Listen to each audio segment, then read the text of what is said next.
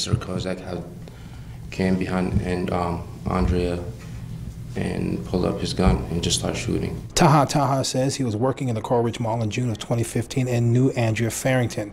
He says he also knew the shooter as security guard and defendant Alexander Kozak. That's him right there.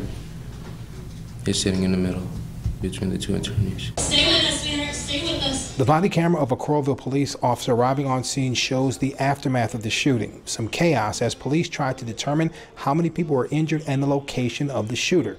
Dorian Potter, a former Army combat medic, was working in the pizza place in the mall. He says he ordered his employees into the walk-in cooler and then he went to try and help. I ran towards Mellow Mushroom and I didn't know where I was looking, and then I ended up looking to the left towards the weird welcome center thing that has the spinning thing up above it.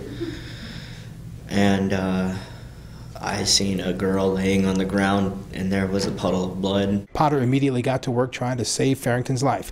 He was soon joined by a CNA who was in the mall working. Rudy Rodriguez was working at a store in the mall. He heard the shots and tried to usher people into his store for safety.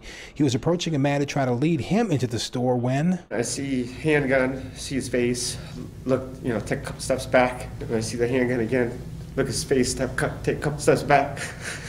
And I stopped there, and what did you do? Well, I yelled out, bro, what the f are you doing? That man, said to be Kozak, eventually passed Rodriguez, but he was apparently the figure in black, caught on mall security cameras racing through the mall after the shooting, with an off-duty Johnson County Sheriff's deputy in a blue shirt in pursuit.